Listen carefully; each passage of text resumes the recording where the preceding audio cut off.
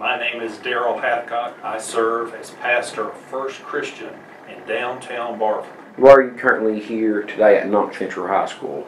Janet Hyde, who's a member at First Christian, sent me a text telling me about Thankful Thursdays. So I was excited to find out what Thankful Thursdays means here at Knox Central. Well, I've lived in Kentucky for 30 years and live in London and have served at First Christian for 5 years. Now, before all that, I was a student going to get a graduate degree, and before all that, I taught high school science at South Laurel for 12 years. And before that, I was in the newspaper business.